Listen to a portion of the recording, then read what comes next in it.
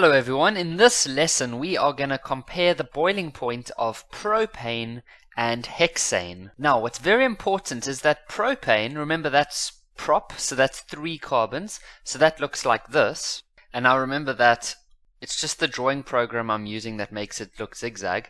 In class you can just do it as 3 straight carbons and then you would attach all of your hydrogens like that. The next one we're going to look at is hexane. And so there we have hexane, which has 6 carbons. Now when you're comparing the boiling points, we're not going to try to break them apart from each other. Remember that if you have a bottle that contains propane, so here I'm just going to try to draw a bottle. Now if you want to boil this, well that's going to say propane. And so in that bottle you're going to have a whole lot of these propane molecules floating around.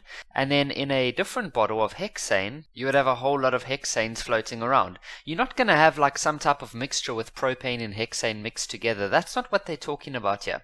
So let's start off with propane. So to understand how propane is going to work, we need to draw at least 2 propane molecules. So there I've decided to go and draw 4 propane molecules. But you must understand that if we have a bottle containing propane, there's probably trillions and trillions and trillions of these molecules.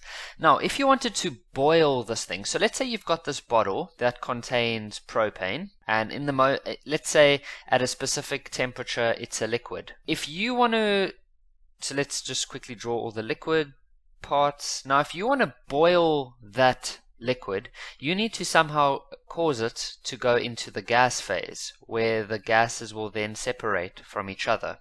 So when things are in the liquid phase, that force of attraction between their particles is quite high, and that is why they are so close together, and so they're all very close together, and so that's why it looks liquidy. Then when you raise the temperature high enough, you are able to break those bonds and cause them to move apart from each other, further apart, and so that's when you go into the gas phase. So let's say we had this liquid with propane and we raise the temperature, eventually we will start getting gas, because we will have enough temperature, which is energy, to break each of these forces between the molecules. Now that's these forces over here, okay, your intermolecular forces. We're not going to break the individual bonds. Those are intra, and those we looked at in grade 11 and 10, which was your ionic, metallic, covalent. That's not what we're going to break. So we need to try get an understanding whether this is going to be easy to do or very difficult.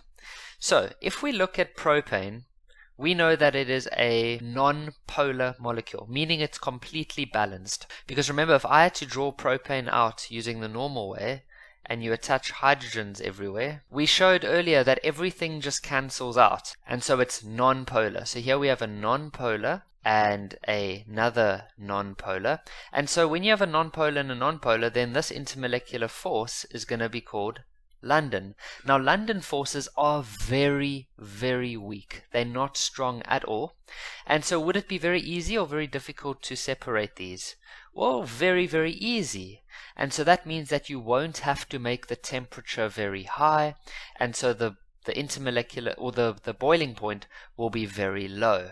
Now in fact, if you had to go Google propane's boiling point, you would get a value of -42 degrees, which means that propane is a gas at room temperature, because room temperature, let's take it as 20 degrees for example, that is already a lot hotter than -42, and so anything warmer than -42 is going to mean that propane is in the gas phase. So if you ever find propane, it will be a gas. But if it's below, so if you can go even colder than -42, like -60, then you would cause it to go back to a liquid. Now we're going to look at hexane. So hexane is also an alkane, but it's got 6 carbons, and so we know that it's non-polar, and so the forces in between are going to be London. But because it's a longer chain, there is more space for London forces to be present, and so that's going to cause these 2 molecules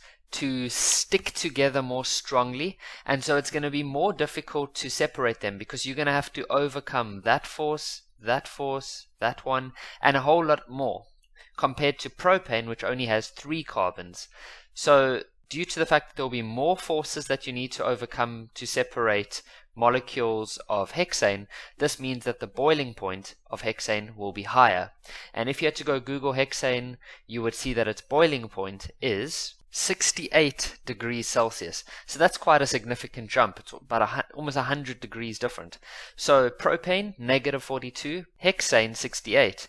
This means that at room temperature, which let's assume is about 20 degrees, we haven't yet reached 68, and so hexane will still be in the liquid phase, but if you had to heat it up to 68, it would start turning into the gas phase. So in this video we looked at propane and hexane, and we saw that both of them have London forces for their intermolecular forces. However, hexane has a higher boiling point because it's a longer molecule. There is more area for the London forces to act upon, and so more energy is needed to overcome all of those forces, and so the boiling point is higher.